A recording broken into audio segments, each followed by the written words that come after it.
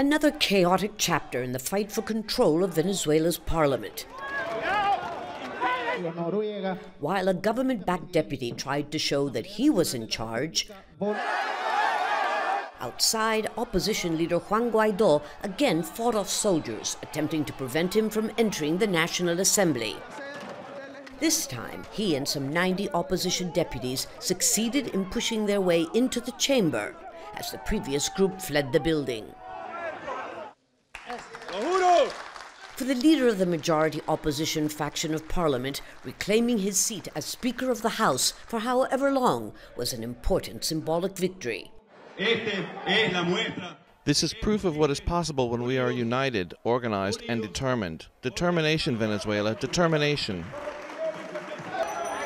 But the opposition may be overstating its victory. What's obvious is that President Nicolas Maduro could have employed far more force, as he did on Sunday, to prevent Juan Guaido and his deputies from entering this legislative palace.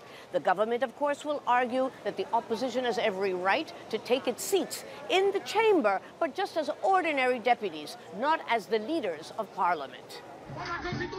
But there's likely a more strategic objective: to regain control of the only institution not under Maduro's command.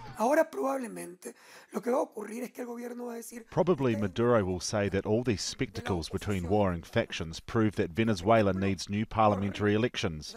Why? Because he knows that if he doesn't give the opposition transparent conditions for a free election, which is unlikely, an important percentage will boycott the poll, so his party will win control.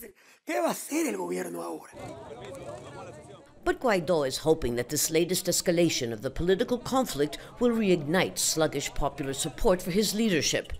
He's calling now on Venezuelans to again take to the streets to demand regime change, and to believe that this time it will make a difference.